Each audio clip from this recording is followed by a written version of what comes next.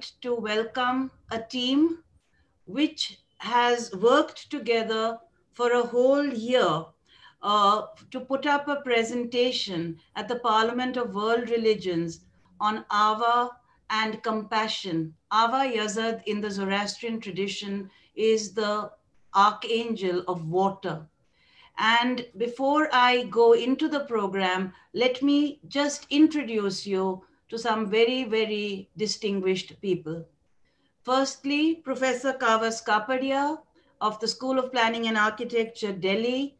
He has been with me on a very long journey of 20 years from when we discovered the Takas of Bharuch, and he represented us at the UN World Water Congress in Kyoto, at the ARC, that is the Alliance for Religion and Conservation in Salisbury, and at many, many other places. I have to say thank you, Kavas, for all the work you've done over the years. And of course, he's an executive council member of Parzor.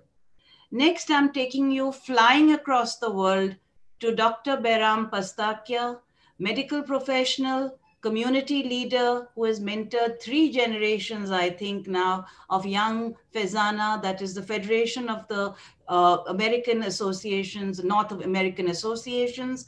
Behram is going to be a mentor, and he's going to just let the young people speak, but he will come in and he will be there with us because he has some brilliant ideas for how to take this forward. He has been our very important anchor during the POWR presentation.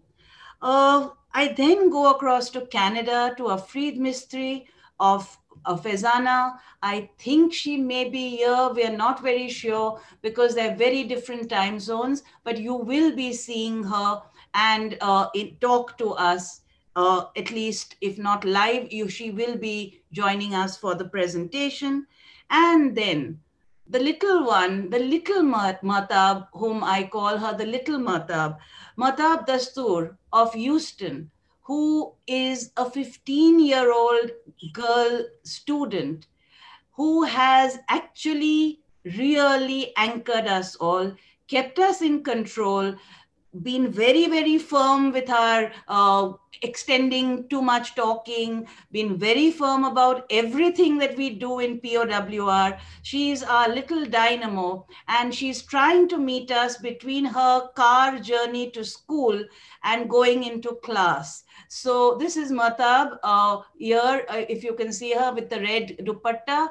And Mahtab, I hope you're going to be with us. I'm not sure, but she will be with us a little later. Let me then introduce Dr. Karishma Koka, neuroscientist from Cambridge. Environmental and religion are her forte.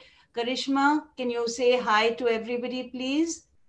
Karishma, can you hear me? She's in London and she'll be talking to us live from London and also taking us through a very important presentation where she lays the foundation of what you are going to see in the Zoroastrian philosophy. After that, uh, Karishma, are you on? Can you just unmute and say hi? Okay. Hama Zor, Hama Shobad, everybody. Welcome. We're stronger in purity and stronger in spiritual strength together. Thank you. Vanshika is in Singapore. She was sent off to get her booster shot, but she's going to try and be with us.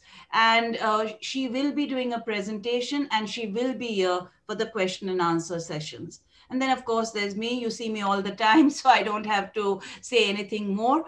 But I do want to give you a little story of how orality is the core of everything that Parzor has done, and frankly, is an immensely important part, as we now recognize, not just in anthropology and cultural studies, but in memory. We call it memory, we call it the whole idea of smriti and shruti, the voice, the speech, and the mind. And that is what started this whole project off. When my late father and I were traveling in Gujarat and we went to Bharuch, the question that would be asked to us was in Gujarati, and I'll translate, Tame takanu pani piso ke bisleri mangso? We said, what is taka no pani? Now, we are a family which has grown up, obviously in India, in the old days, you had to take a lot of care. Even now, you have to take a lot of care. So we drank boiled and filtered water. And obviously, if you could get bisleri in the villages or in the small towns, we even carried bisleri with us. And then they said, nahi, taka no pani taddan saaf chai. Taka water is absolutely pure. And we discovered this amazing Zatushti system of water harvesting. It is from the Iranian tradition where water, Ava Yazad, is so revered. The waters of life are what we all worship. Anywhere we are, we worship them, we revere them, just as we care for earth, we care for water. And from there, we went on a journey where then we sent a NGO called Development Alternatives who took samples from some takas which had not been emptied and cleaned for 10 years. Because it's very difficult to empty and clean 25,000 gallons of water. The Takas have survived earthquakes because of their incredible structure, which is actually the arch of the Persian Sassanid dynasty. They have the Chartak, a square and with an arch on top. And then Development Alternatives sent us a report which says that the water of the Taka is purer than mineral water. And they gave us exactly all the proportions. It's a brilliant system. Anyway, that is in the past, but please look up our website, www.unescoparzor.org. And if Mahtab, if you could share the links over here. We also have a Google Cultural Institute exhibition on Ava, which actually Vanshika has created. And y'all can look at that also on our GCI, Parzor GCI channel. And it's been a long and very interesting journey. Before I hand over to Karishma, let me just tell you how we came together. Behram and I have known each other for many decades. And the whole point was that we've been wanting to work together, and the Parliament of World Religions was a perfect opportunity, thanks to this 15-year-old child, Mahtab. She brought us together with the mentorship of Behram, and she kept us together. This exact time, this is the recording. Have you done your homework? Have you changed your slides? It's not all right this way. And she has the honesty of a 15-year-old. We would hesitate to say, I don't like this. But she was absolutely upfront about everything. And with that, we made a presentation and we realized that that should not stop at the presentation. We need to make the Ava project, which Faizana has started and which Delzin Irani will be talking to us about. Delzin Irani is a very important lady who has done the actual logo and all the publicity for Faizana's wonderful Ava project. And she will be talking to us about the inspiration that came to her. And for those of you who do not know, she is the daughter of Yazdi Tatra, which I only discovered recently. And Yazdi has done so much work for the community with all his absolutely honorary work that I think he too needs to be given a huge credit for all the work he's done putting us together. So with that, may I hand over to Karishma, Dr. Karishma Koka of London, and let her take over. Thank you. Welcome everybody. Hamazor, Hama Shobad, which really means together we are stronger in spirituality and in Ashoi. Ashoi means purity and righteousness. The Parliament of World Religions was a very special place where we came together, all of us around the world, to bring a very special theme of supporting life. And for this, we are gratitude to everyone, our priests and elders, my parents for their knowledge, our team for their support, and the organizations that have nurtured me with compassion. And this nurturing is a property of water, which people imbibe into themselves and bring out as a complex of spentar, mighty compassion, and hurvatat. Therefore, it's a collaborative project and ongoing, and we are looking to continue to build this fellowship.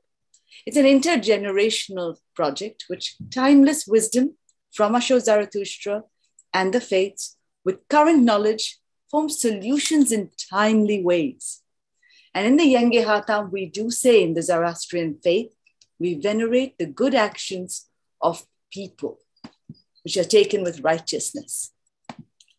Asho Zarathustra, the prophet, gave us the 5 gathas, the songs of revelation from the Avasta. In the very first gatha, it is said very clearly, now I pray in humble adoration. And you will hear this in my mother's voice in a moment.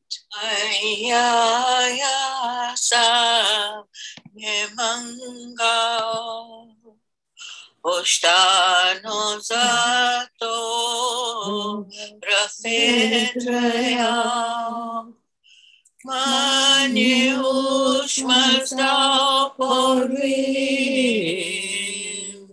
spentreau mashavis pen short nights Wangirush kartum ranangko ya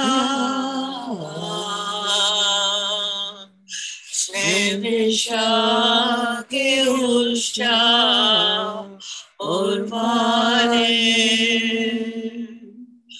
Thank you very much, Mommy. My mommy is Jaru. Therefore, the clarity has been given by Asho Zarathustra that with the good wisdom of the mind, may we take righteous action to please the soul of all creation. This comes together with all our actions in the Zoroastrian faith so that we take action that benefits all. And like rivers coming together in a confluence to sustain life, we have all come together to take this action. Gratitude to all the elders, the teams, so that we nurture each other and nature so that our sense of well-being increases and we can have value, add value, and help people feel valued. In the Zoroastrian Daina, the religion, being a caregiver and utilizing resources in moderation with wisdom so that we progress together in a fellowship while removing differences is very important, and being committed with integrity. The words in the regular daily prayer are fraspayo kedram, removing differences and moving forward. Midhas natyashem and Vaitvatam, being dedicated. We seek to imbibe the beneficent, sustaining characteristics of Ahura Mazda, which are represented by all the elements of nature. And this helps us teach children and pass on this tradition. In this picture on the right, which is a picture of the Yasna ceremony, one can see all the elements of nature, starting with the good mind, represented by something with milk, and moving on through the creation, as I will explain. And this is beautifully demonstrated in the book, Ethics and Rituals, mingle in a Zoroastrian ceremony of the Yasna. Ava, a living tradition of reverence by Dr. Shernaz Cama. You see Ravanshad Mabed Dastur Sahib Asfandiarji Dada Chanji here, with Ervad Mabed Sahib Adil J. Bhesania here from the Pazor archives. Thank you, Mahtab, for giving us these pictures. These creations, driven by the progressive mentality, allow us to develop wisdom in the light of the good mind and truth, to deal with the world through desirable power, with benevolence and devotion, to perform acts of good deeds with perfection, sustaining forever, to bring about a renovation in the world called Frasho Kereti, progress with righteousness through fulfilling deeds of action. These creations of the animal world, the fire, the metals, the earth, water, and plants are representing the qualities of Mazda, the human being, the good mind, Bahumana, truth and purity, Asha Bahishta, desirable power, Kshatravirya, benevolence and devotion, Spenta Armanti, perfection, Purvata, which is represented by water, so that we achieve Amerita, that which sustains forever. And these are beautifully described in the Gathas, in the Gatha called the Spentomainu Gatha by Asho Zarathustra. Ahura Mazda, therefore, is like energy that transforms into every aspect of life. Every outlet of mind penetrates unto all 7 regions of the world, is said in the Ardha Visura Nyayesh, which is the litany unto water.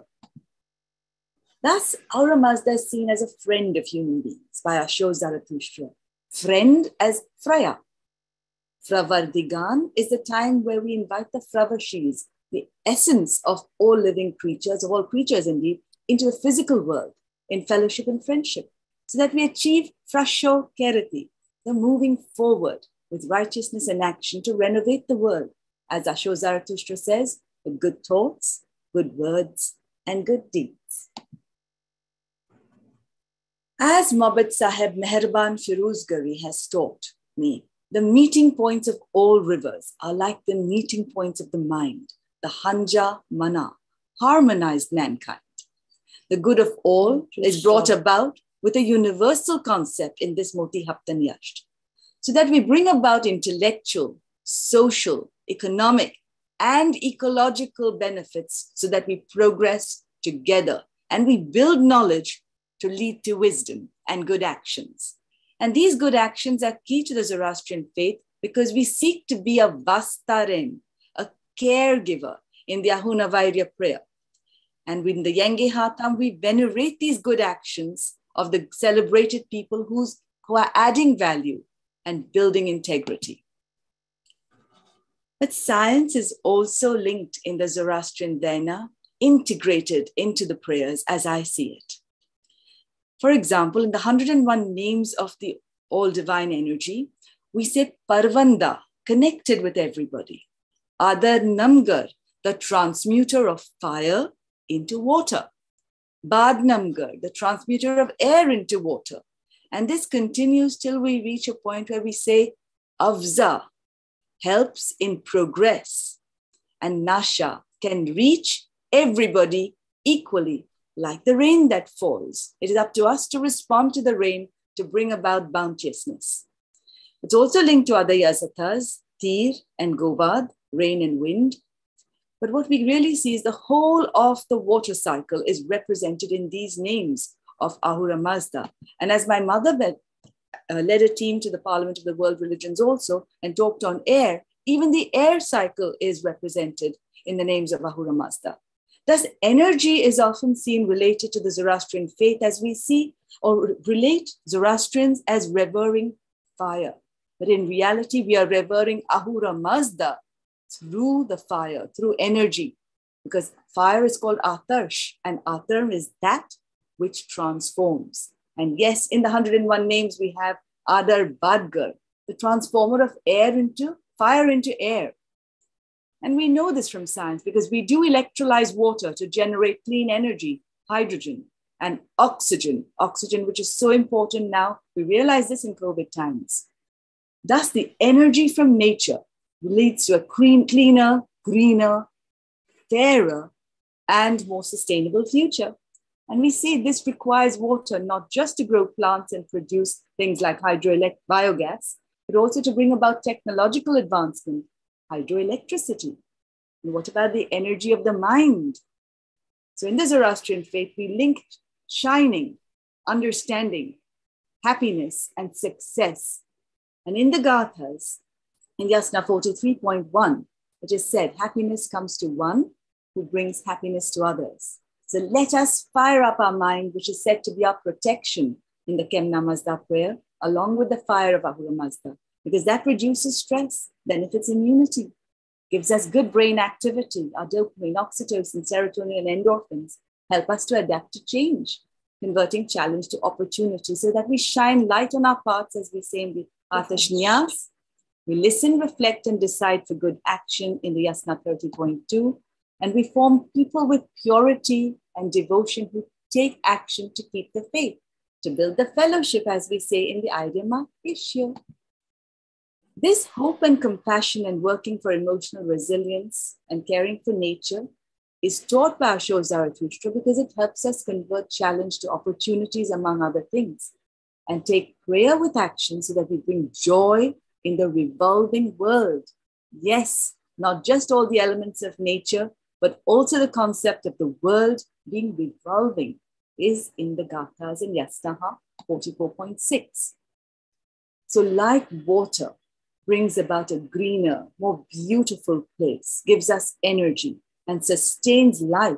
For after all, we are about 80% water. The world is about 70% water. This justice, equity, sharing comes through peace and good-mindedness, as Asho Zarathustra depicts in the Gathas. And we know today that it is the people with the least resources who actually have to bear the greatest brunt in the world when things get tough or when nature strikes. When we remove pollution, we are really healing and restoring. And indeed, water, which is represented by Adda Visur Anahita or Ava, helps us clean. The word Anahiti means purity, that removes pollution, or Ahiti. And in the Abaniya, waters are called upon to heal. And on Avanupara, which you can see in this photograph, courtesy of the Parzor Foundation, we see people of the Zoroastrian faith venerating water on this special day. In the Parahoma ritual, which is part of every yasna ceremony, the healing extract of the homa or the ephedra plant is pounded in a cold press with goat's milk, with water that is first extracted from the well of the Agyari or the fire temple. And then at the end of the ceremony, this purified, filtered, and prayed upon water is poured back into the well to replenish the groundwater and share with all. In this photograph, one can see the respected Mabid Sahib Aspandiaji Dada Chanji, who has recently passed away, and Mabid Sahib Ajav Sanya putting the water back into the well. Thus, compassion in action towards holistic perfection is represented intrinsically by water. And I thank the Ava Project, the new Ava Project, and the continuing Ava Project for this wonderful work which we develop around the world. Together, the Parzor, Fezana, ZTF, and Bahumata, together with all of you, can take this forward. Thank you so much. Thank you. Thank you very much, Jaru. Thank you so much, Karishma. And now may I request Mahtab from Spain. I'm so sorry. I forgot to introduce our most important person, without which none of our Friday forums would happen, Mahtab Irani, who is running our Friday forum for the past 2 years, sitting in Barcelona and being the most spectacularly quiet and efficient human being I have ever seen. And she never loses her temper, which is very rare in a Parsi. Okay, Mahtab, can you please show Vanshika of Singapore, Parzo researcher, a student of mine from LSR, and now doing her PhD on water management in NUS, Singapore. Thank you, Dr. Cama, and welcome all. Thank you, Karishma, for connecting Zoroastrian religious philosophy and practice with environmental consciousness. No more can the need for exploring these connections be more pressing than at a time when statistics tell us that nearly 6 billion people will suffer from clean water scarcity by 2050. As announced by the World Water Development Report, this gigantic figure comes from a wide range of factors, from an increase in demand, rising pollution, and a rising human footprint. The rainfall patterns across the globe warn us further. On your screen, on top, you see projections for average rainfall in a year. Especially in the mid-latitude areas, you see fewer dots suggesting that our average annual precipitation will go down. Funnily, and here's where the paradox begins, there's also a general agreement among climate models that the future will bring an increase in heavy precipitation across most of the world, including in the mountain regions, as shown in the model below. So what's the catch? How do we make sense of this contradiction? Put simply, we're likely to see more, in fact, catastrophically dense rains, but for shorter durations, calling for measure or technology that helps us either to direct this rain as groundwater recharge or effectively repurpose rainwater as potable drinking water. We see the effects of these precipitation changes coupled with unplanned development, where we're not able to make the rain percolate to the ground. The most recent example of this is when heavy rains triggered landslides and floods in Mumbai in July this year itself. This is not new. Playing with the Western Ghats along with record rainfalls led to widespread flooding in Kerala in August 2018. And the story is not just about India. This is an image from Germany this year. Climate modelers have postulated that Europe's flood pattern is changing with increase in autumn and winter rainfall that is likely to increase flooding. We believe that the problem is not just a problem of technology, but a problem that requires reflecting upon our relationship with water. We believe the time is right to remind ourselves of how culturally connected our knowledge about water is. The ubiquitous water jar that we use today is very well an invention by travelers in high temperature deserts.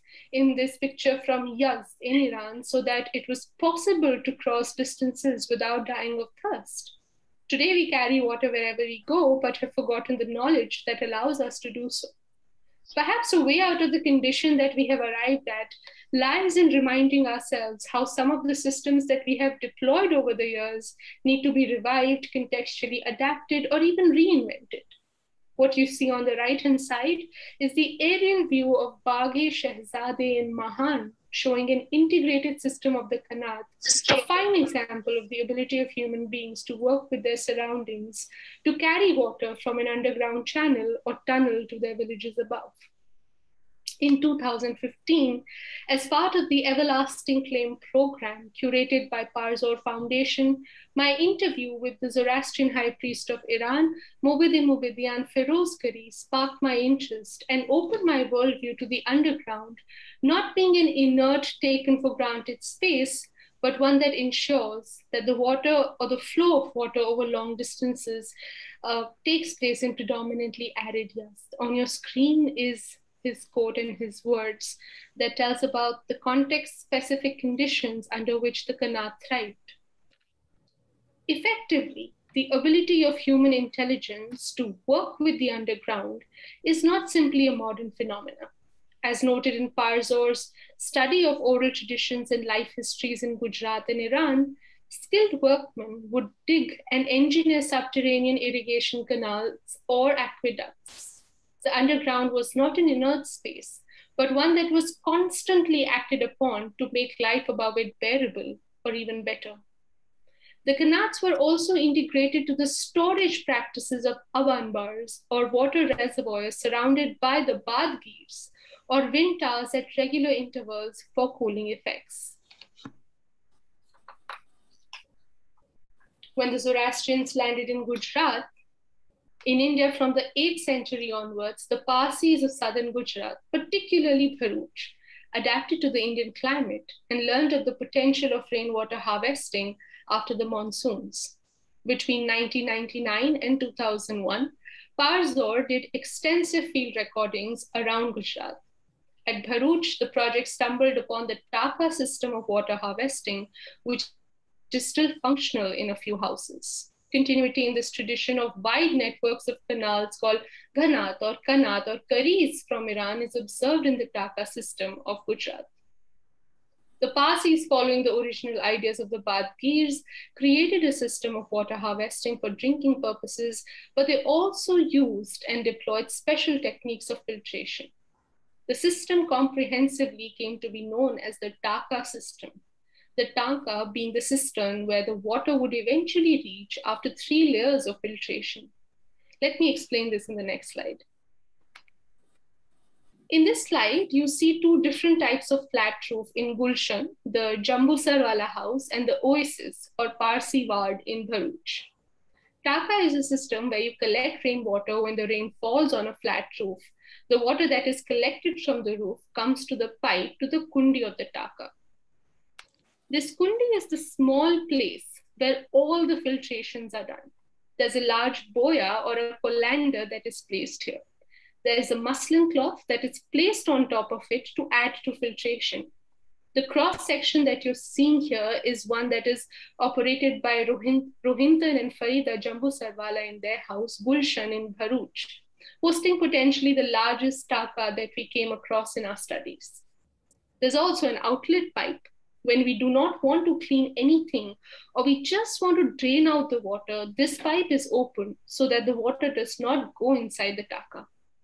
The pipe that takes the water to the taka is at least above 6 inches above the floor of the kundi.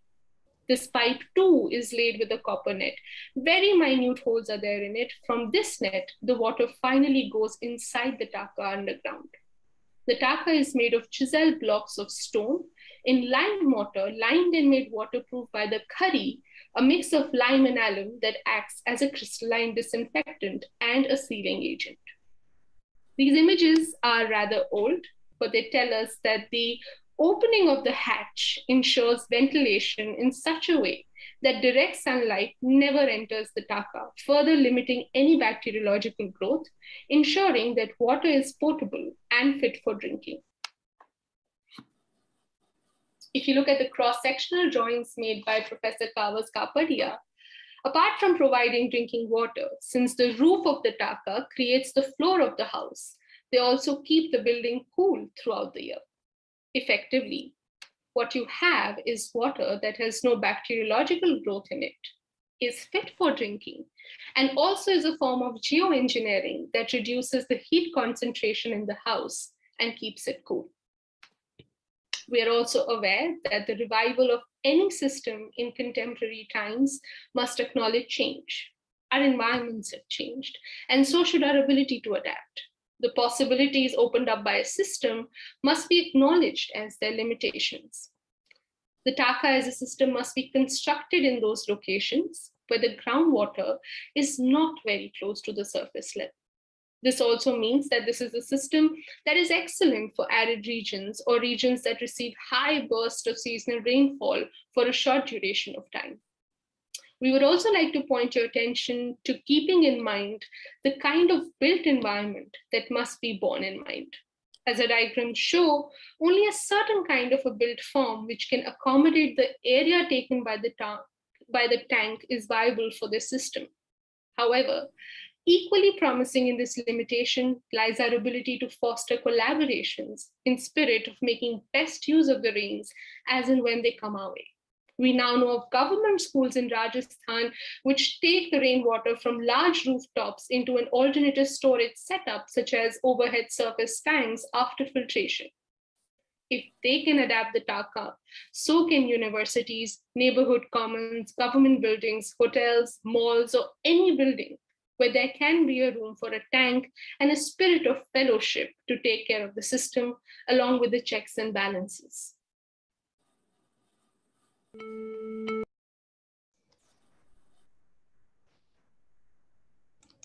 Thank you so much, Vanshika. And I'm so happy to say that Mahtab has reached her school and she's also with us. And so is Afreed, Mistry. Welcome to both of you. And we'll be discussing things with you very shortly. Can you please play the film, Mahtab? Thank you.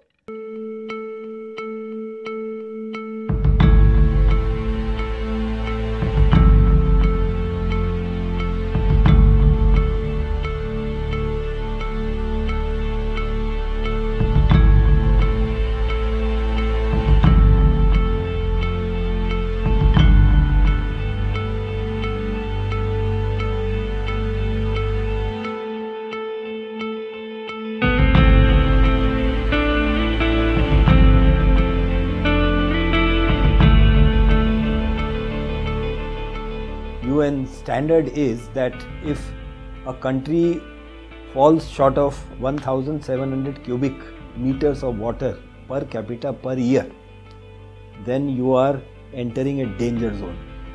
And India is very close to that water starved situation.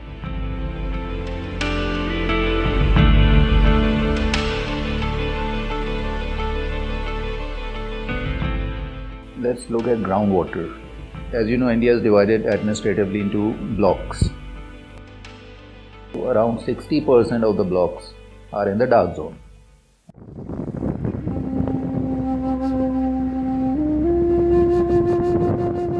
In India, water is sacred.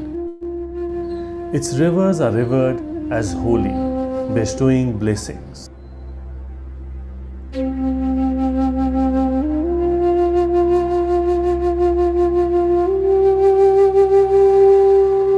The Indian cultures, as also the Zoroastrian culture, we believe that water is life.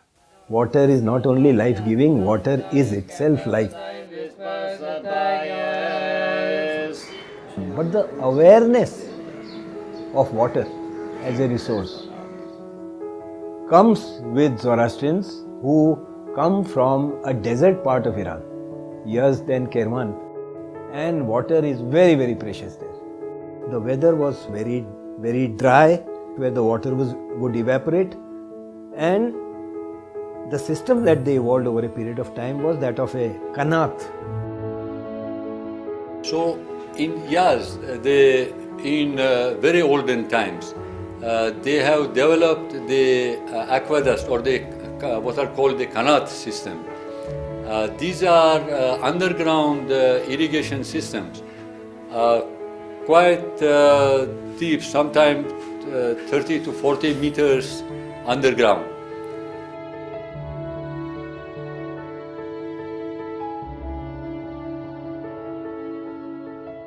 Now, if you have a village here and if somebody detects a underground tunnel of water, channel of water which is say kilometer or 2 kilometers, sometimes even 5 kilometers away, then the most common thing to do would be to bring that water to your village.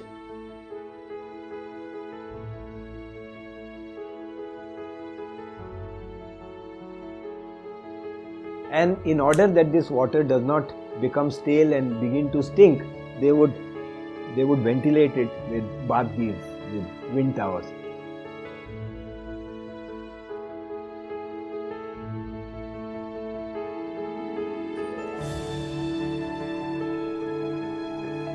When the Zoroastrians came to India, they brought along from Iran the system of water harvesting. The Parsis in India adopted the Kanat system of Iran to develop the Tanka system in India. Tanka is a system where you collect rain water. When the rain falls, automatically the roof gets clean. The water of rain gets filtered 2 or 3 times in their own primitive way. The entire water that is collected from the roof comes through the pipe to the kundi of the Tanka. That is the small place where we have all filtrations done. We have a large boya. It's a copper vessel with holes that is also having a malmal cloth. That is the second thing. We have one outlet pipe. When we want to clean anything, we just open that pipe and let the water flow out and not inside the Tanka. Now, the pipe that is going inside the Tanka is at least 6 inches above the floor of that kundi, so that even after all these filtrations through all these things, if there is any residue or anything, that will reside in the kundi, and we can always drain it out anytime we want to. Then we have a huge pipe that will take the water in the Tanka. Now on that also we have a complete copper net, very very minute holes are there, and from that net the water goes in.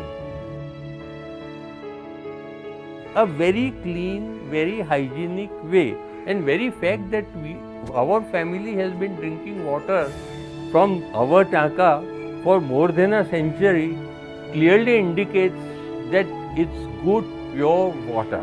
We don't warm the water, we don't filter it, and we drink it. No stomach problems or anything are there. It is absolutely clean.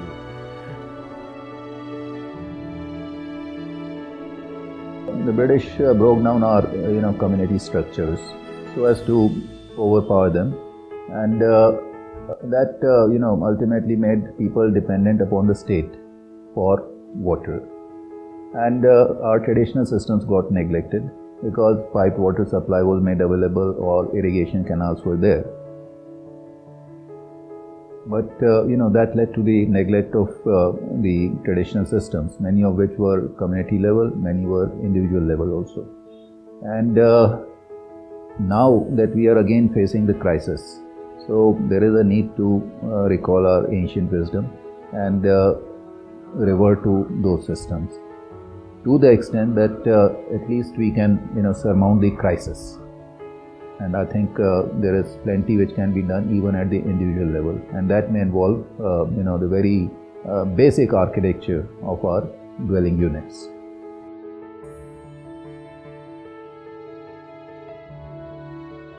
There is still time to revive this, and if it is not revived, it will just be sort of lost.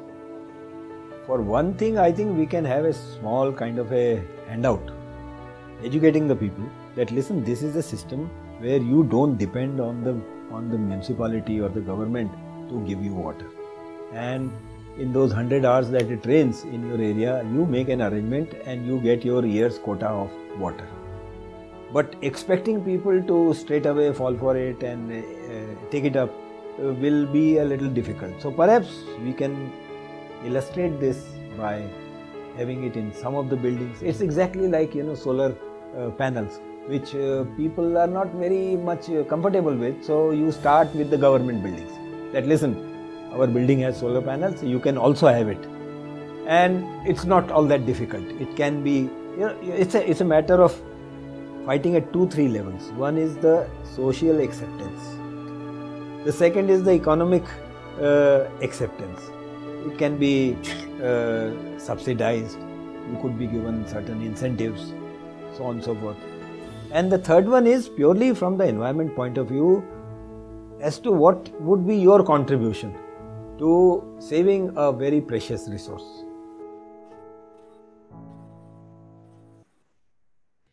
Thank you, Mahtab. Kavas, could you please unmute? And Kavas and Behram, if you would like to just bring in your points over here, one as a professional in the field of architecture, and one as a person who is very close to the environment. Kavas and Behram, I hand it over to you. Thank you, Dr. Cama. As you have seen, the whole idea of conserving water has never been so important as it is now. It has become a global problem, and I have been involved with you with this Taka project for a very long time, but I am now beginning to realize that we need to change our approach to communicating the idea of water to the world.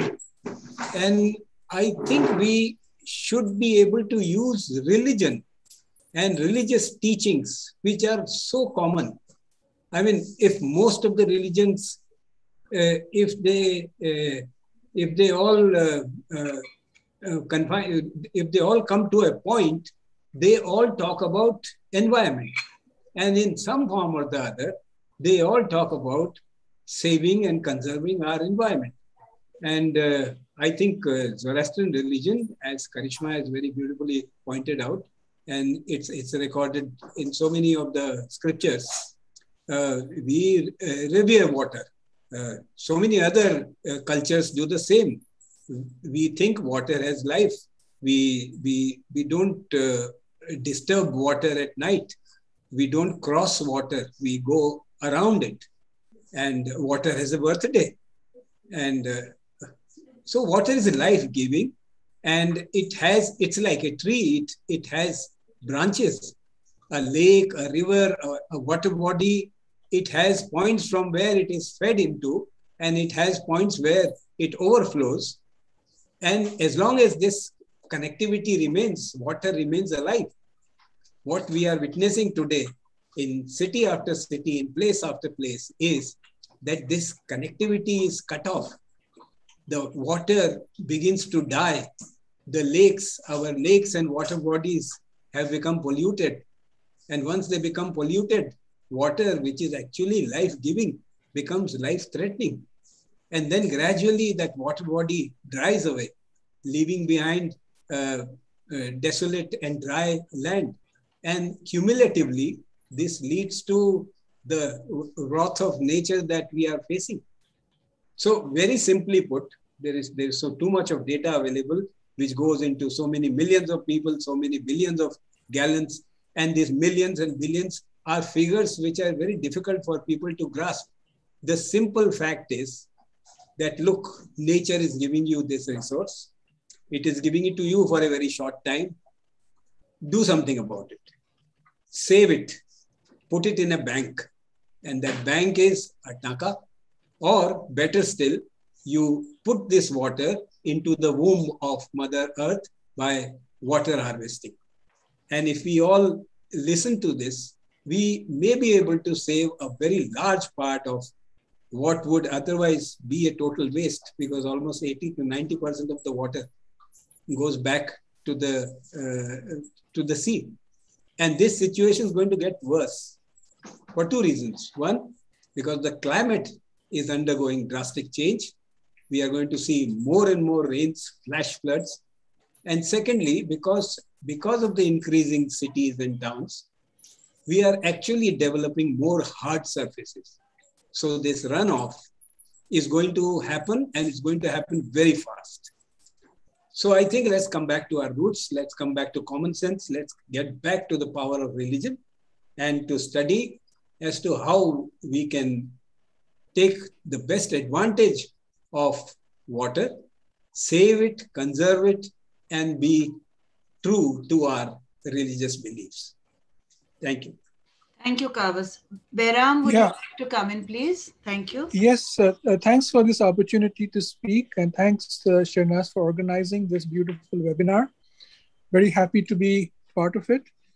I couldn't agree more with what Kavas Kapadia just said.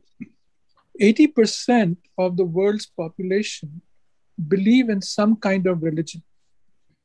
The United Nations has this program of sustainable developmental goals to be achieved by the year 2030. Civil society has a role, people like us, non-state actors. So do businesses, so do religions. And the commonality of our ancient wisdom, if we can hearken back to the idea that in ancient Iran, they had developed a technology which helped people become prosperous. If we can harness that wisdom and apply it to our present day world, I think it would make a contribution. For me, it has been a journey of joy to participate with Mahtab, Dastur, and Vispi Kasad from Navsari, and Kavas Kapadia over all these months of preparation. Afreed Mistry from Toronto, who's the co-chair of the Fizana United Nations NGO Committee, has been instrumental in putting us all together. And we look forward to hearing from her in this webinar and her comments subsequently. So thank you for the time. I'm willing to collaborate with anyone who wishes to take this idea forward. The presentation at the Parliament of the World's Religions is only a footstep on a long journey, which may take 10, 20, 30 years. But the beauty of it is that we have an intergenerational tie-up here, and it's a global tie-up. And if all of us come together in the ancient wisdom of India, Vasudev Kutumbakam, the entire universe is one family. Let's work together. Thanks for the time. Thank you, Behram. Afreed, can you just unmute and say hi, or we play your video first, and then we can talk to you. Afreed, are you here? I'm here. Hi. Good to see you. We've really woken you up in the middle of the night. Sorry. But I'm so happy you're here. And we have to thank you for pushing this along and for the journal, Fezana journal, which you are editing, which is based around the theme of the environment. And now we'll just play your little clip. And then, of course, I know there are lots of questions here already. So we'll wait for you to take the questions. Thank you. Hello, everyone. My name is Afreed Mistry, and I'm from Toronto, Canada. And I'm here to tell you about the Fezana Ava Project. We started this project in January 2021, and we had over 185 volunteers across the globe sign up to care for the creation of water. At the very first meeting, we realized that this project will not just be about water and achieving the UN Sustainable Development Goals on water, but it also became very clear that we were creating a learning community where we started learning from one another. For example, Dr. Neklin Pitawala, who is a botanist, joined us from India, and he was telling everyone that when a river dried up, you should plant certain types of trees to raise the water levels and to bring the river back to life. There are two examples of this in India on the west coast and the east coast. And this prompted us to take ideas during the first meeting and create subgroups. And that's how the Water and Trees subgroup was formed, because we realized that trees and water are so closely related. At this time, somewhere in California, a 12-year-old girl was listening to Dr. Pitawala because her mom joined the call to see what the Ava Project was all about. Little Parina's heard this story, and since she's an artist, the next day she painted a beautiful scenery of water and trees. At the first meeting, we realized we had many young volunteers like Parina's. Our group has a wide range of ages, starting with an 8-year-old girl from Texas to an 80-year-old author from Australia. With so much diversity, it was decided that we should host a family paint night and have Parinas instruct the kids and families on how to paint a scenery with trees and water. So we did this on June 5th of this year. And during the painting breaks, we had a group of teenagers, around 14 to 16-year-olds, teach families about water scarcity, water importance, conservation, and how electricity is made from water. Since then, the Educating the Kids group and the Educating the Community subgroups have been really busy coming up with resource material that can be used to teach kids and adults about water. To access this free material, please go to our website at fezana.org. That's FEZANA.org. On the right side of the page, you will see a menu. Click on Resources, and when that page loads, look for titles to do with water and download that material for free. Please share this with young kids and family and friends and make them aware of the environment.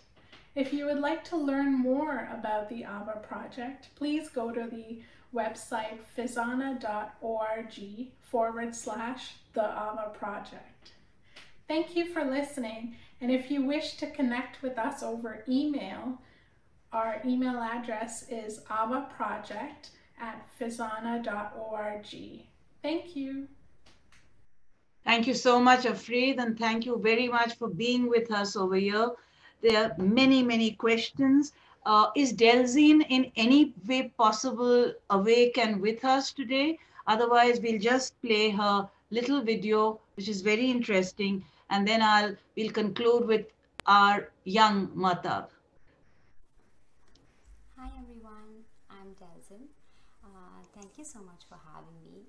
It would have been lovely to be live here with all of you, but it's way too early where I live in California, and hopefully as you watch this, I'm tucked in.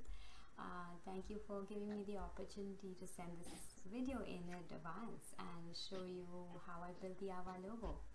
So let me jump right into it. Talking a little bit about the Ava project first and then how I built the logo. So the Ava project is an international project, as you all know, and the objective of the Ava project was to bring Zoroastrians together and create a learning community where we learn from each other and we also contributed to take care of the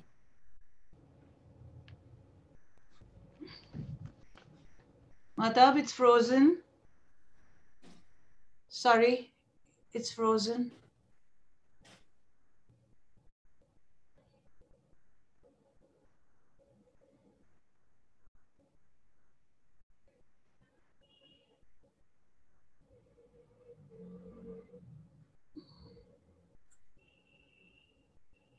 Mahtab, can you hear me? Be live here with all of you, but it's way too early where I live in California, and hopefully as you watch this, I'm tucked in.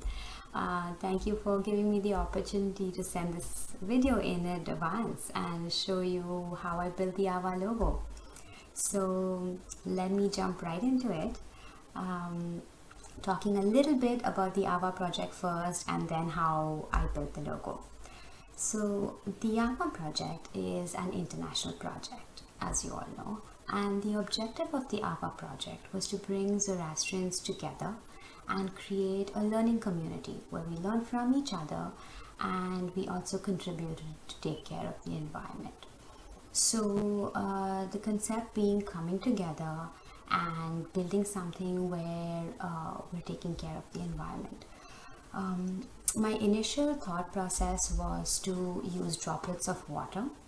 As you can see here, a drop of water is a great graphic element. It's simple, it's straightforward, and it stands for almost all the bodies of water that you can possibly think of. So the concept was a single droplet of water, and for the color and the font, here's what we did. So I used blue and various colors of blue, and we took the gold from the Fizana logo. And for the font, we used an absolutely simple, honest, stand-up font, nothing fancy, nothing too wavy. But if you do notice, there's this negative space that's formed by this font, which is really beautiful. Like if you see it in the actual logo, you'll see that little wave over here. It's very subliminal. You have to really look for it. But I think it really represents what Ava stands for. It's very honest, and the aim is, it reinforces that aim, right? It's not too fancy and flowy. It's very straightforward and elegant, and it does the job. So that was the color scheme and the font. And then we moved on to the logo sketch. The logo sketch, we went through a few iterations, but I think what was really appealing about this shape was that the water droplets not only depicted the different bodies of water, but they also come together and they depict a globe, showing that the Ava project is an international project. And they also stand for the different countries, cities, and individuals who contributed to the project or are contributing to the project. There are many large groups which are doing work together. There are many small groups. There are individuals. So from all parts of the globe, different people are coming together and working on this project. So that's what all the circles in the Ava project logo stand for. and the gold specks didn't, of course, stand for Fizana. So that was a little bit about. Thank you very much, Delzin. I beg your pardon, I called her Delzin Irani. I was a bit confused. She's Delzin Tatra Choksy. So I have to make that very clear. Thank you, Delzin. And I hope next time we'll have I don't know how we can ever work out a time which suits us all. But since we have Mahtab over here with us, Mahtab Dastur, she's in school, but can you speak to us, Mahtab, before we end with your very passionate appeal to the world? You started it all. Can we see you, please? Yes. So, can you hear me? Yeah. Hi. You're in class. Okay, Yes. that's great. Thank you for joining us. Thank you for your teacher allowing you to bunk the first period and be with us. It's wonderful to see you. Thank you. Thank you for having me. Can you just tell us a little bit about how you got involved? That's the main Of course. So I think that I got involved mainly because of the news and the media clashing with the Zoroastrian tenets that I've been raised with. So, when both my brother and my father are priests, so we're a religious family, and we've always been taught to respect things. You respect not only living things, but also non-living things, right? You don't throw cash, you don't kick your school books, you don't kick anything actually.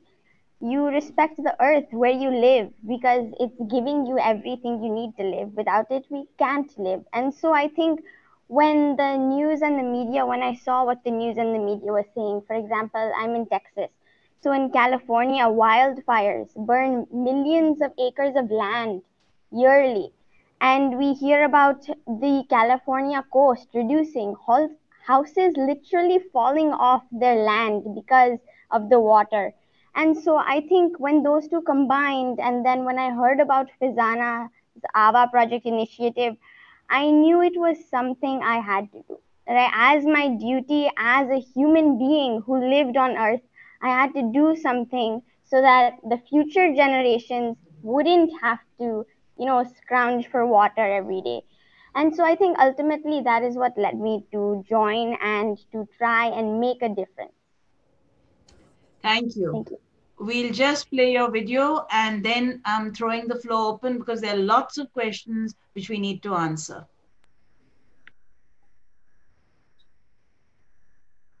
Your home, your school, your community center, and your favorite restaurant are all located on Earth. Your family, your friends, and you live on Earth. Every single day, from the moment you wake up on Friday to the moment you wake up on Saturday, you breathe air. Air that comes from the oxygen produced by trees on Earth.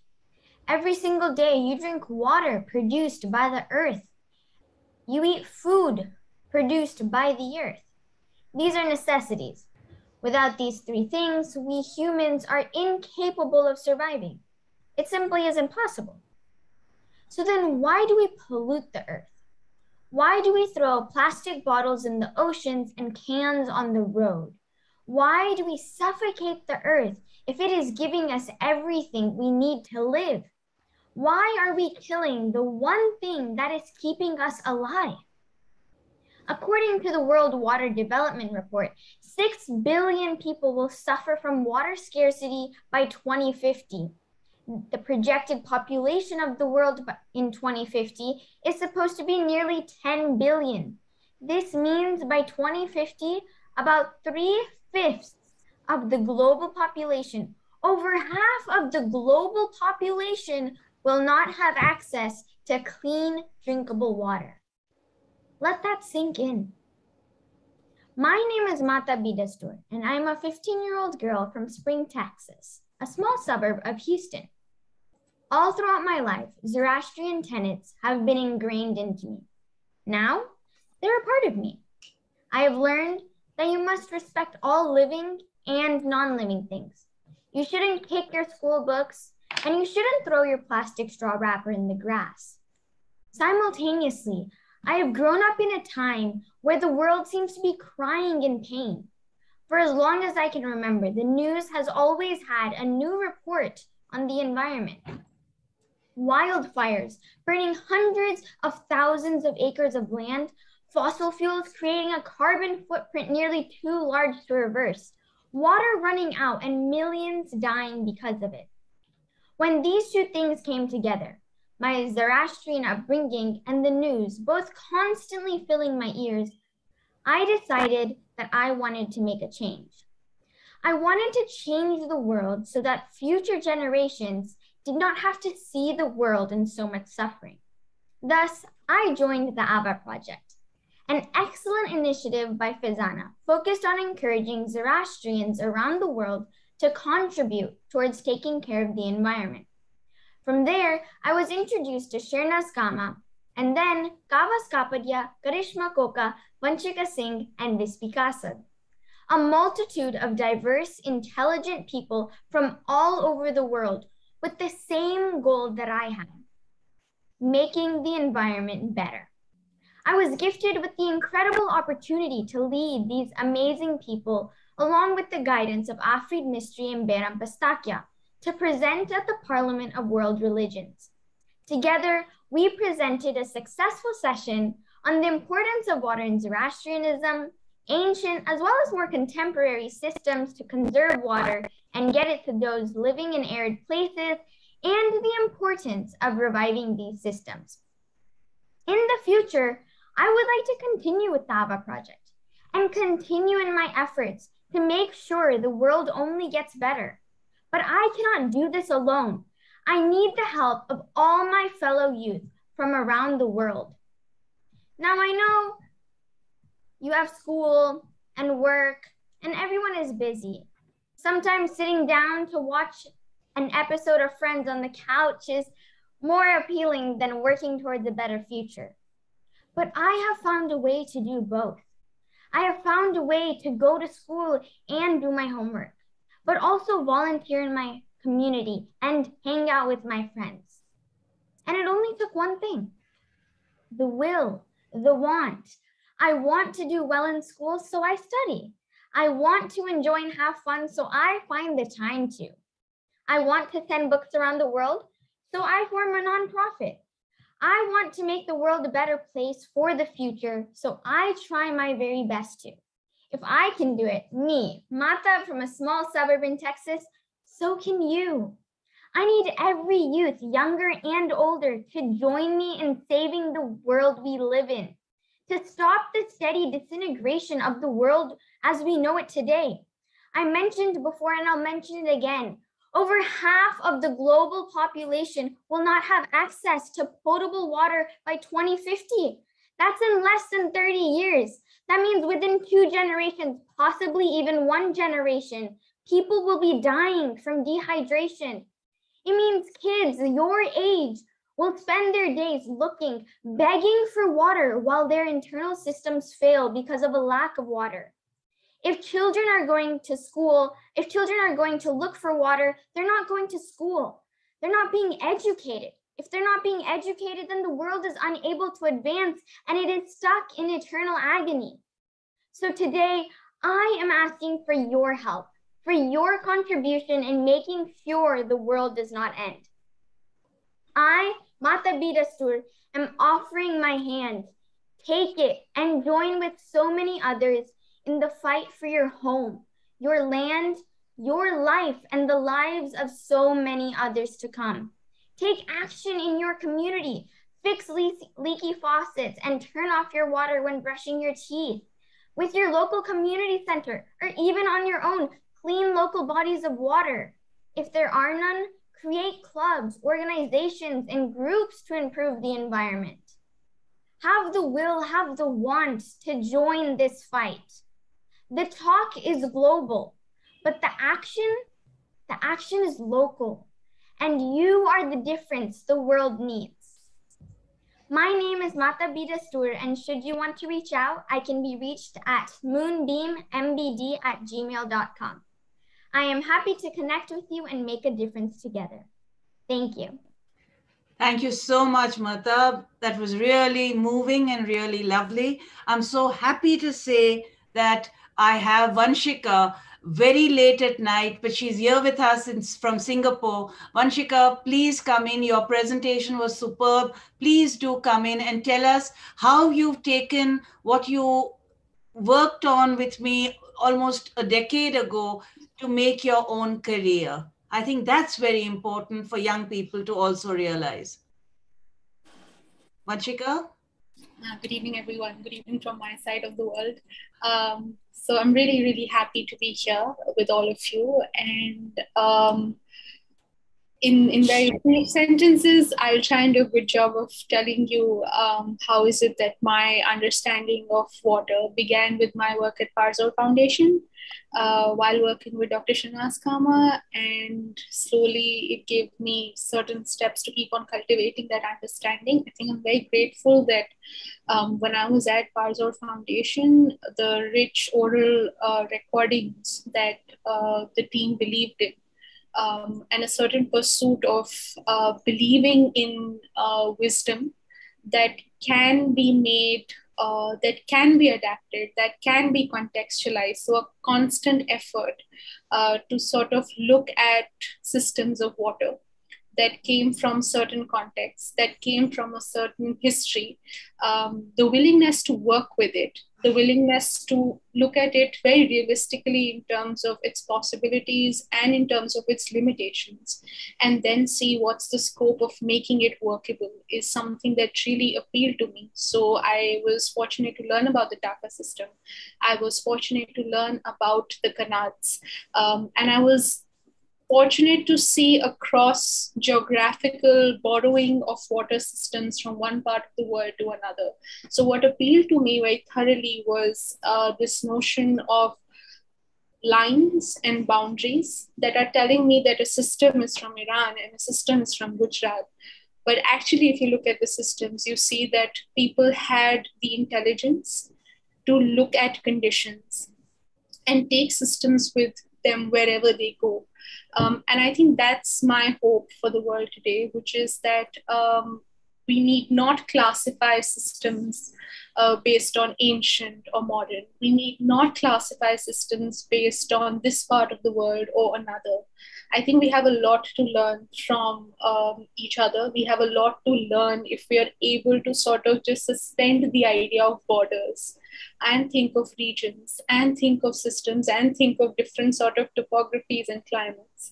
And that's where my hope lies. So if we have the Kanads in Iran, we have very similar systems to see a little away from Hyderabad in Bidar. And I think there's a beauty of continuity there, but also a very realistic sense that systems are dying. Systems need adaptability. Systems need work, constant work. And if there's something that I learned from the Parsi community, it is their entrepreneurial thinking and their entrepreneurial mindsets. And I see that there is a lot of hope to make innovation happen based on systems, based on technologies that could be highly, highly workable for different contexts and for different environments. I went on to work with a small organization after Parzor. Then I went and worked with Hyderabad Urban Lab, where I was given the opportunity to further my understanding of water, particularly for service delivery systems in low-income settlements. And what I'd like to share there is that if you learn how water systems work for a particular context, I was able to learn some of these tools and even see how they are workable for low-income settlements, or see how is it that the thinking of water delivery in low-income settlements pretty much matches how people made paucity into a resource to make water available for them. And through that, I was able to cultivate my interest in geography, and I'm currently pursuing geography at this point in time at the National University of Singapore. So having said that, I'll just leave the floor open for more questions, and also encourage the fact that I think there's a lot to learn from your entrepreneurial mindsets. There's a lot to learn from the way your community made water available from different environments. And I hope that learning continues. Thank you so much, Vanshika. There are lots and lots of questions. The basic question is, where is the Taka system still followed? I'm answering that. It's followed still in Bharuch. Rohinton Jambusarwala, who was my mentor about the Taka system and who taught me so much and taught Kavas and Vanshika and all of us so much, unfortunately passed away just a week before the Parliament of World Religions. And yet, he is the last person who had seen a Taka built. And he talked to us so beautifully about the Ava, songs of Ava and the Garbas of Ava that were danced inside the Taka before they filled it with water. He also told us about what is called curry, which we have discovered is a mixture of alum, etc. But it's also used to seal the cracks in the Taka, because a massive body of water, I'm handing it over to Kavas to now explain, because a lot of questions are, how is it possible to revive the Taka? Where is it followed? Are they experts to construct takas? Does it have to be inside the house? Can it be located outside? And we have Shiva Rawat, formerly of UNESCO, who says, can you share sites where the system of sustainable water management is being used? There's one person missing, Vispi Kasad, who was with us at the Parliament of World Religions. He's adapted the Taka system, folks, and he's turned it into a very possible system in multi-stories in Navsari. He's participating in the Guinness Book of World Records, so we couldn't disturb him today. Kavas, could you take over and explain how a voluminous body of water can be kept using a very ancient technology? Thank you. Kavas, you're mute. Sorry. As you have noticed from the few presentations that have been made, Vanshika's presentation and others, Taka is nothing but an underground water tank. In the olden days, when people used to have huge houses to themselves, they would first construct an underground water tank. This underground water tank had to be structurally sound to store 30 to 35 to 40,000 liters of water. And the simple system through which a pipe network which would get the rainwater, and this first couple of rainwaters are let to be runoff, so that what you get in the third or the fourth rain would be the water which would be led into the Taka. And this Taka is nothing like other than an underground water tank. And once the water that came into the Taka, that was purely sealed, it was pure. One could draw water out of that. There are a few examples available even today in Ahmedabad, in Bharuch. In the modern day context, it is becoming more and more difficult because, as we have already discussed earlier in some of the presentations, not only because of the cost, but because the plot sizes are getting smaller and smaller.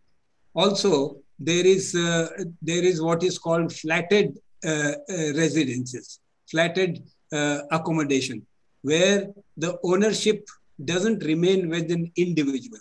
It becomes like a community ownership. Now, if you look at the history of the water systems in our country, you would find that earlier the water was a community resource, and it got destroyed simply because it was made easily available at your doorstep. So, everybody's responsibility became nobody's responsibility. And traditional water systems slowly died. Today, you go into Rajasthan, there are hundreds of cases of neglected community water systems where the water is actually rotting. In fact, they have been fenced off because they become breeding grounds. So the balance here is to have a community responsibility vis-a-vis a private responsibility. The resource is free. Rain water is available. You have got to use your ingenuity to capture the rain at the right time in the right quantity. So what you can do, if not the taka, you could actually do the rainwater harvesting. Vispi, our friend who is unable to be here, is actually doing that. You know, he collects the water and he recharges hand pumps and wells which have gone defunct.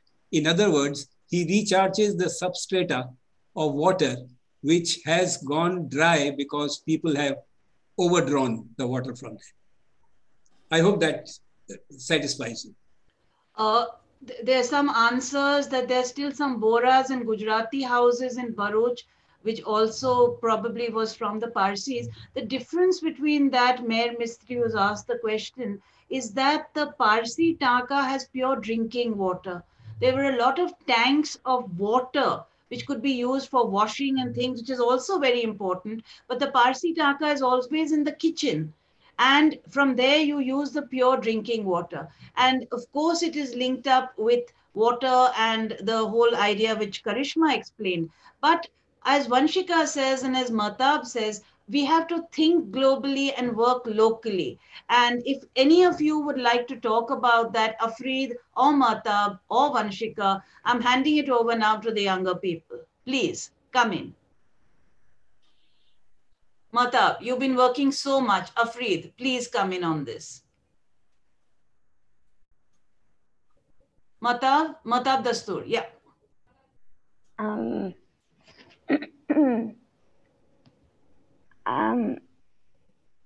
I don't know what to say. I think it's in the hands of everybody who wants to help. I think that should you want to help, there is always something you can do. And I've said it before and I'll say it again. I think it's the same thing over and over. You have to want to do it. You have to want to make the world a better place. You have to want to make sure that the future generations don't die. And if you do, you can always reach out to me, Afreed, Shernaz, and Cama, Kavas, Kapadia, Vanshika.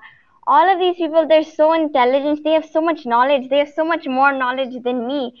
And they know what they're talking about. They've seen it. They've done it before. Now all they're asking is that more people do it. And I think if we work together, we can build such a huge community and make such a big difference.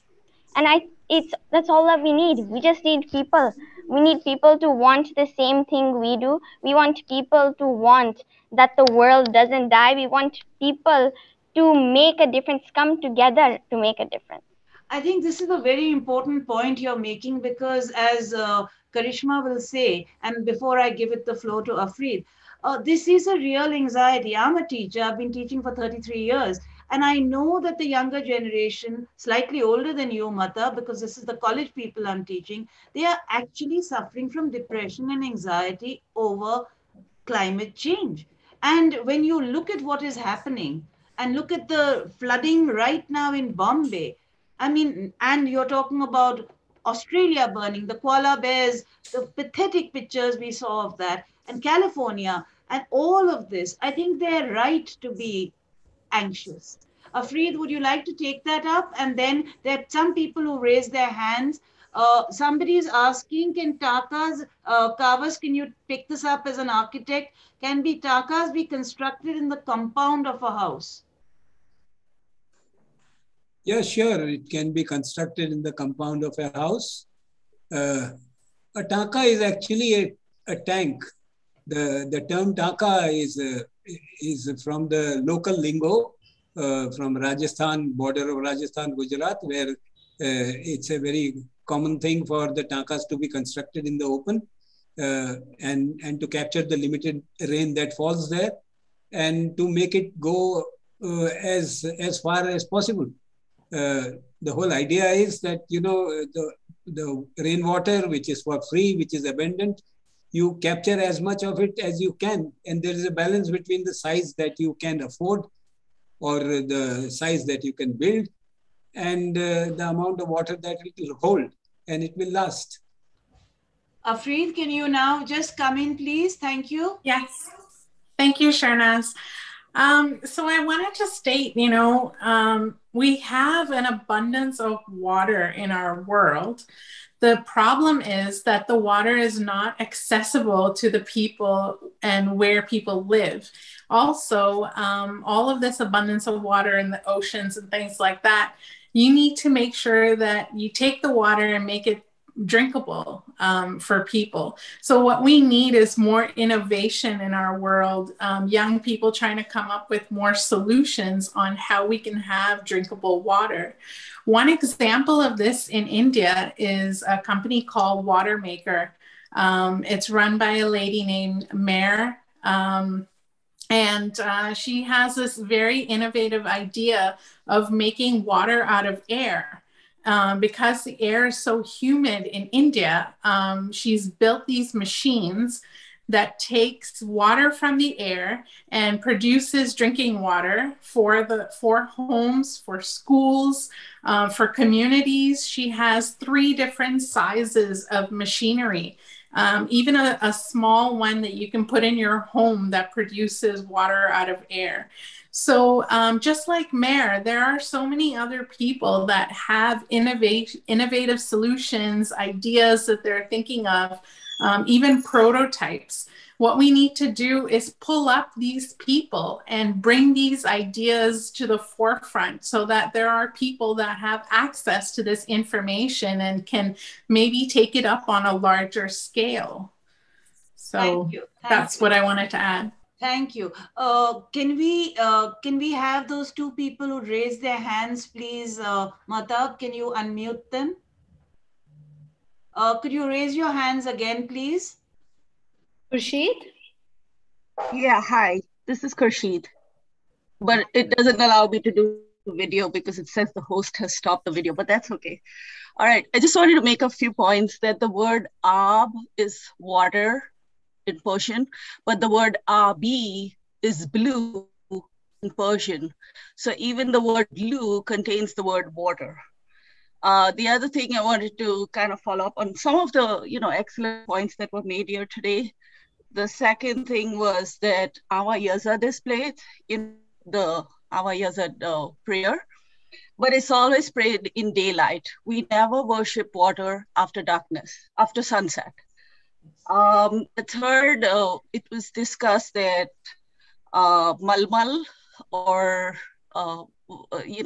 muslin cloth is used to filter the water in these takas, but often in most homes and I think even today in some homes, we say junna sadra vapro or use older sadras, which are of course made of malmal if made correct, if made in the authentic way.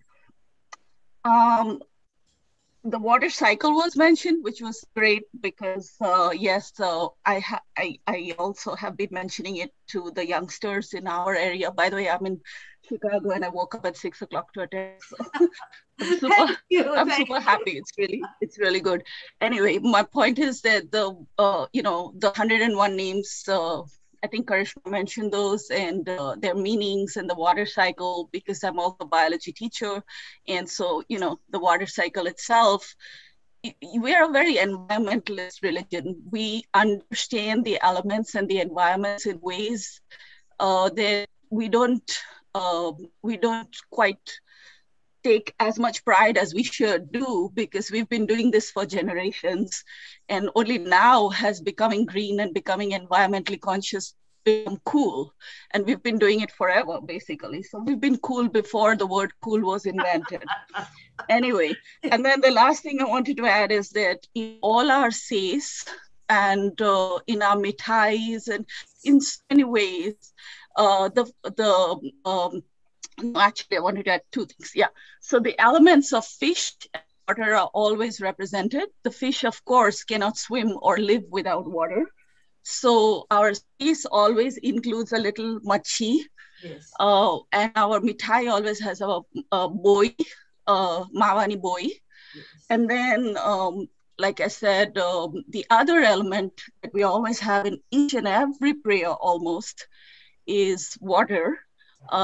If you do the Nirangdin prayer, there's water. If you do the, you ask any priest, there's always a little karasio with water kept on the side. And water is also part of milk. And of course, we are very famous for the milk, sugar and milk story, but we also use milk with rose petals and rice and little kunku to put on the Bakalu's head on the birthday. And, you know, that's also liquid water, essentially. It's just milk, you know, which is also a form of water has many forms. And then, of course, the fact that our bodies are made of almost 70% water, you know, we wouldn't have, you know, our blood has water, everything has water. So we've been very, I guess, conscious or aware of water. We just sort of have not, I think where we've failed is in passing it on to our future generations, that pride and that importance and that thing that we've always had, but not explained so clearly to our younger generation, so that we can take the same pride and be cool and realize that we were cool even before cool was invented. So thank you for this opportunity to just speak a few words. Thank you. Thank you so much for waking up at 6 o'clock, Khurshid. It must be really cold in Chicago. You're absolutely right. At any auspicious occasion, you put even the chalk on your doorstep will have a little fish, because of course the fish is for also for fertility. And like the pomegranate plant, the fish as the animal of fertility is always there. And a very important point when you spoke about the karasyo, before we enter the fire temple, even before, after we come home from a long journey, normally you are welcomed with a, you have to wash your hands after the water is revolved around your head and poured on both sides to welcome you in cleanly into a house. And in our fire temples, we wash our hands with the karasyo, the small receptacle of water, before we say our kasti prayers and go inside. So water, purity, life, and the whole cleansing of the world, which Karishma talked about, is very, very integral. So I can imagine you're saying, yes, bahut thandu chai. I can imagine. Thank you so much for being up so early for us. There's another person who wanted to speak. Can we please have that person speaking? Thank you, Khurshid, for sharing. Can you please raise your hand? Currently, I only have Vanshika. Vanshika? Yes, that was me, the other person who raised their hand. Thank you. I just wanted to respond to a way of sort of approaching the Dhaka, because I know that there are a lot of questions on the Dhaka, specifically on the system. Where can you have it? How can you go about it? So I know that Professor Kavas Kapadia is the person who will be able to tell us the specifics about where can you fit it in, where is it that you can, how is it that it can come about, so on and so forth. But I feel like it's also important to look at the Dhaka as a particular kind of design thought. And if you look at it like that, then you're able to see what is it able to do. As a design thought, it is a temperature sensitive. It is a locational, it is a location sensitive. It is a particular kind of a way in which you have water, which is abundant through rainfall, turned into something that is usable by storing it. In that sense, there was a question on whether this is storage versus reservoir. I think those are very, very, I mean, do not, it's possible, there's merit in not looking at these two as really diverse ideas. I think it's possible to put them together and do a lot more meaningful things. So I find a lot of merit in the fact that there were schools in Rajasthan who took in the feature of storage of water very seriously and was able to adapt the Dhaka to have, say, a tank, which they couldn't put underground, but something like a tank that worked on the floor of their schools, because their schools just had a single floor. In that sense, I think there is a lot of potential to make, to collect water and store it into a practice for different places based on where you are at, what is allowed, how much is the water that you collect. Another example in which design thinking with storing water became very, very sort of pronounced for me was this competition that was released in Hyderabad very recently, which was won by design thinkers, I think of a first year architecture, students, who saw that in a low income settlement, there was water that was running off from a slope entirely. And if they could tap onto it, connect it to a place where it could be collected, they were able to create staircases on the side of the channel of water flowing downwards, which became actually spaces for children in that settlement or basti to be able to learn, to be able to play. And a lot of water that was collected became a stream and another place of socialization for people in that settlement, instead of just going downwards, making life hell for a lot of people and becoming a breeding ground for mosquitoes. The point that I'm trying to make here is that there's merit in thinking of system as what it is and seeing if it can be replicated in places or not. Or there is merit in looking at the design principles that the Taka has and see if you can do something with storage. See if you think that well harvesting can be made doable in precisely the geographies that you're living in, because those context specifics really help in thinking through the system and what's workable and what's not workable. And so I know that this is a lot about individual will and people's will to do things. This is a lot about coming together in doing things, but this is also about deploying a lot of design thought, which is good for the community and good for you. And I think that's another way in which you can make the system relevant for yourself even today. Thank you. I think this is really very important, and we do want more people, especially young people, to join the Ava project. As Bairam says, it will go on long after us. We want it to go on long after us, which is why we have asked young people to take the lead in this project, just as they've done in Return to Roots. This is another form of Return to Roots, and I think it is ancient wisdom for modern times. There are so many questions here.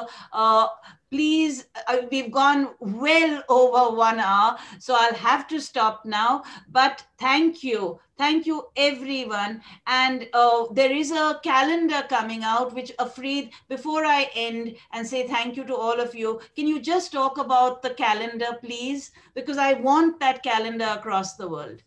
Can you show it, okay, please? Thank you. Sure. It's called Parsi Calendar, and it has been published in India as well. But the one that we've published here in North America is actually like a booklet, and it's made for children. I'm hoping you can see this. Yes, yes. And it's the Shanshai calendar done by Delzin Choksy, the same lady that talked about the Ava Project logo. And we've incorporated some of the special Ava days and water days into the calendar as well. And what we've done is had it printed in North America and given to all the kids in the religion classes across North America. So we handed it out in Canada already, and the US shipment just left yesterday. So hopefully people will be getting these calendars very soon. If you would like any of these, I do have a few more copies left, and we could always print another run for next year. So you can contact either myself or Bairam, and we can get you the calendars. Thank you so much. Thank you. Can you tell us where we can get them in India? Yes, I can tell you. Yeah, please go. Yes, the Tantra is the source. He can yeah, get he's actually on the Zoom meeting, so maybe he can type it in the chat window of where you can get it in India. Hi, Yazdi. Thank you for being with us. Shernaz, I also wanted to say we've got people from California on this call. Oh, wow. I don't know what time it is there. Edward Bhandara, who has been our guiding light in the Ava project as the priest. And there are others also I saw. I think Mayor Amalsad is there. Maybe you can ask them to say a few words. Hi, From Moscow There's to... someone from Moscow also. Wow, it must be really cold over there. I'm feeling cold here. Thank you. Thank you. Everybody woke up for Ava. That's a lovely thought. May I have... Oh, it's 4 a.m. Zarir. Please do unmute and talk to us. Can we see you? Can we see you, Zarir? If you're awake enough, or doesn't matter. If you're in your pajamas, we won't... we just unmute and say hi to us. Oh, hi, Zari. Thank you. Hello. Thank you. Thank you for having me. Thank you for having this meeting. It is extremely important that we care for our environment and especially water, because water is going to be our next goal. Yes. Thank you. I know that. Thank you so much. Thank you very much. Yes. Please. Yes, please, Karishma. I want to just highlight that I've also put in a link in the chat box of an excellent presentation at the Parliament of the World Religions, which translated into an article published on Zoroastrians.net, in which Mabed Sahib Zarir Bhandara has explained all the details in depth. Thank you. Thank you so much. And thank you, Triti, for telling us. It's shoppingonline.com for the Parsi calendar. I think you're going to have lots of demand for it. Thank you, everyone. Thank you for those who've woken up at 4, who are freezing in Chicago and in Moscow. It's been a lovely evening. It's almost 2 hours and it's flown past, and there's so much more to do. Shamla, yes, you can use the taka and you can build on top even 20 stories. That's not a problem. So I think with young Mahtab, the little Mahtab and the big Mahtab in Spain and the little Mahtab in Houston, with Vanshika, a young woman in Singapore who's worked and seen the foaming lakes of Hyderabad and Bangalore, with all the young people over here, thank you. We are handing on the torch to you. Please keep it burning and keep the water collecting. Okay? Thank you. Good night, good morning, good everything. I am very grateful to all the participants and to everybody else who has been with us.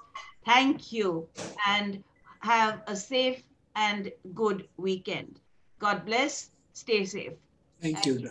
Thank you. Thank you, everyone. Thank you. Thank you, Shernaz. Thank you. Thank you, Baba. Mahtab. Please say thank you to your teacher also. Yes, I've actually moved to the next class, so I'm in the next class now. Oh, wow. Then you better run. Okay. Thank you, Beram. Thank you, everybody. Bye, folks. Bye-bye. Thank you. Please send the recording to us. Of course. We'll be sending it out. Thank you. Thank you. Everyone. Thank you. Thank you, everyone. Thank you. Stay well.